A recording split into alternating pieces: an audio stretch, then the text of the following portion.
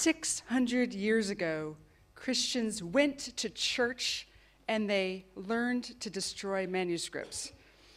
And we see in this manuscript here, the Hours of Blanche of Savoy, made in the 14th century, that the clergy here are kissing a number of objects, including a book and a pax.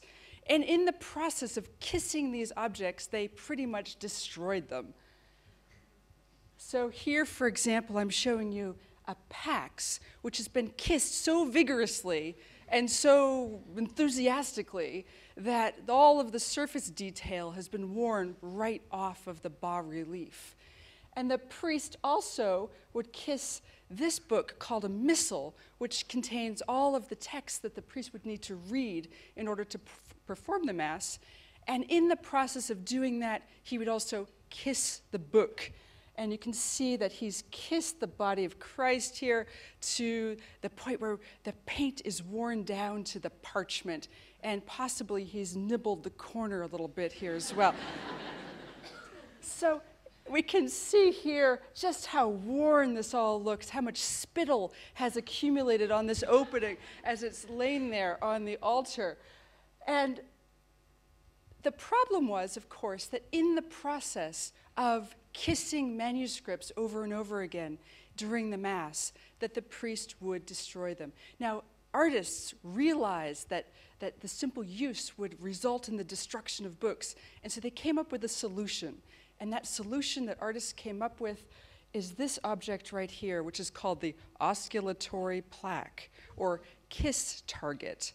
Now, the purpose of this object is so that priest can aim his lips at the kiss target, thereby preventing damage to the book itself. So this is an abstract shape designed to protect the book from the priest's over-enthusiastic love for the painting depicted here in the book. But as we can see in various examples of late medieval missals, the priest wasn't so interested in kissing this abstract target, and his lips would creep up the shaft of the cross and smear Christ across the landscape, to the point where some manuscripts, such as this one, and I just have to tell you here, this was commissioned by a baker's guild, so there's a little man putting bread in the bottom margin here in an oven. But this book was commissioned by a baker's guild, and it's extremely lavish, and it has a golden osculatory target, but you can see that the priest has avoided this and instead has smeared Christ's groin and chest across the landscape. But you can't really blame him because all that metal is like kissing someone with braces.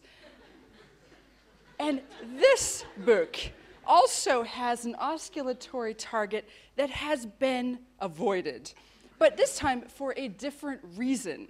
So this image was inserted into a different kind of book altogether. This is a book of civic oaths that was written and still kept in the city of 's-Hertogenbosch. I had to get my tonsils out to say that. And that is where Hieronymus Bosch came from. But this book of civic oaths was laid on a table, not an altar, but just a civic table. And then oath swearers would put one hand on the book and swear the oaths that are copied inside it. But you can see just how smeared the book has become after being used for this purpose for a number of decades.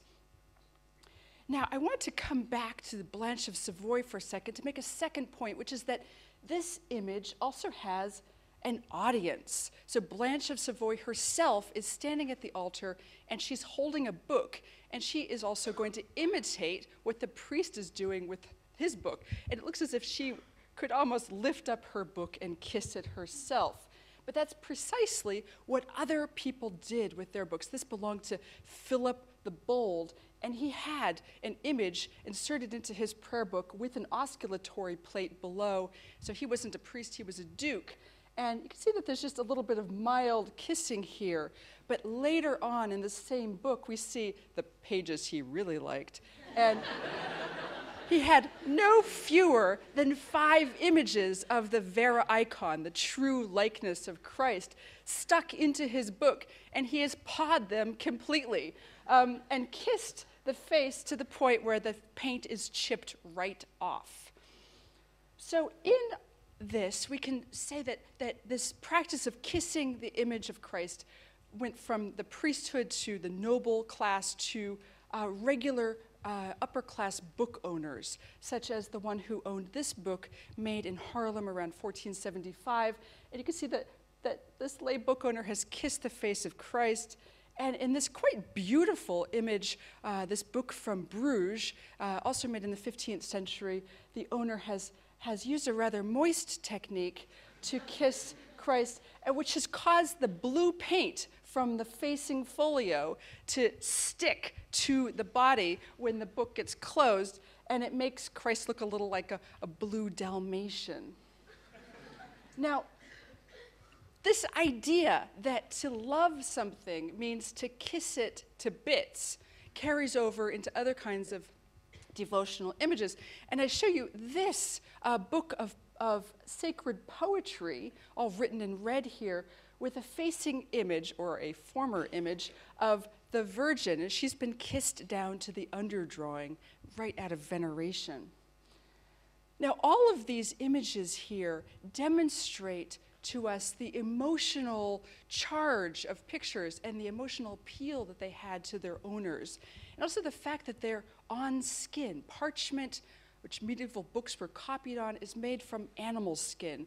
So these books show us inadvertent stories about how people had emotional responses to pictures and how they document the skin-on-skin contact from the past.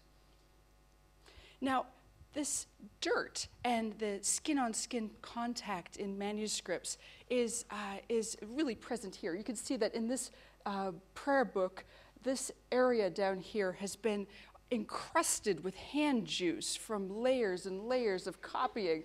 But what's really interesting about this book is that deeper in the same book, you can see it's the same kind of decoration, the same kind of script, but this folio here on the right hasn't been used nearly as much as the other one.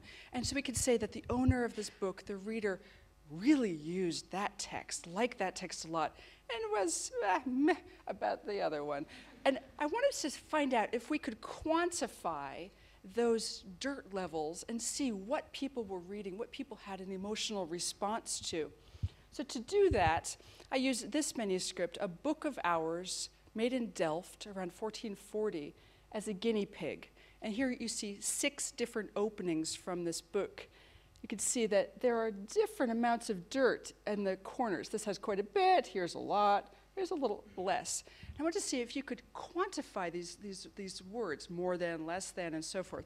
So I looked around and found this gizmo called a densitometer, which measures the optical density of a reflecting surface, zeroed the scale at the top of the page where nobody would handle the book, and then took a reading from the juiciest part of the fingerprint down below, and then logged these numbers into a graph, and you can instantly see which parts were read. So here are the folio numbers, the page numbers down the side, and then the dirtometer reader from the, up the side, and then the chapters of the book, the different sections of the book delineated in red.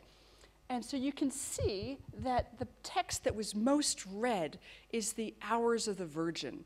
Now this has the largest area under the curve. This is a text to be read from early in the morning in little segments till late at night. But what you can also see is at the end of the day, around 10 o'clock at night, the text, the graph really falls off. So we might suggest that this person fell asleep about a third of the time before finishing the text. Now, here is another graph from a different Book of Hours, and you can see it has a completely different pattern, this time with these sharp spikes. And these spikes, it turns out, correspond to the pictures in the book. Here's a person who used the book primarily just to paw the pictures. Although we can say that he was also literate. He could read, because there's some area, some elevation under the graph here at areas of text only. But the page that he liked the most, with the highest spike here, is a picture of himself.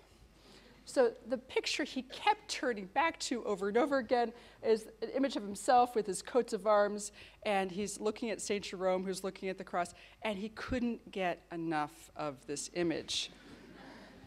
Now, here is a graph from a third book of Hours, and this time, yet another shape. Here is someone who primarily read it for the penitential psalms, and then 2 prayers, one to St. Adrian and the other to St. Sebastian.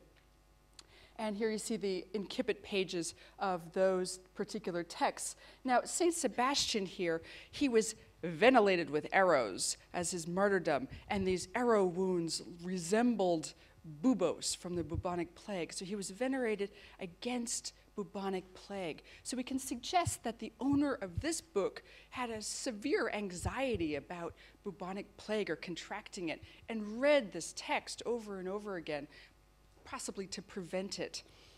But on the other hand, here's a folio where there's almost no activity, and this is a prayer to Saint Apollonia. Now, she was a female virgin martyr saint, and her martyrdom was to have her teeth ripped out of her mouth by a deranged dentist. And people would venerate her for dental pain and mouth pain of all sorts. So we can say that the owner of this book feared the plague, but had very good teeth. Now, all of this suggests that medieval manuscripts can tell us something about our lives now. Namely, that, well, it's important to remember that print culture, which we're currently abandoning as we adopt screen culture, is quite different from manuscript culture. So print culture on paper, don't touch the book too much, you're not supposed to write on them, whereas manuscript culture invites this interaction with the book, and this skin just invites us to touch it and to leave our deposits. We might even say that medieval people reveled in the possibility of leaving their mark in the book, their cumulative marks of wear, in order to demonstrate their long-standing commitment to certain texts, to certain images. And we might even think about the fact that when we use iPhones and iPads and smartphones and all of these things that we have to touch, that we're experiencing now an unrequited love for the tangible object, the tangible act of reading, which is lost in translation, lost in our screen culture, and that in fact we're really yearning to be medievals again.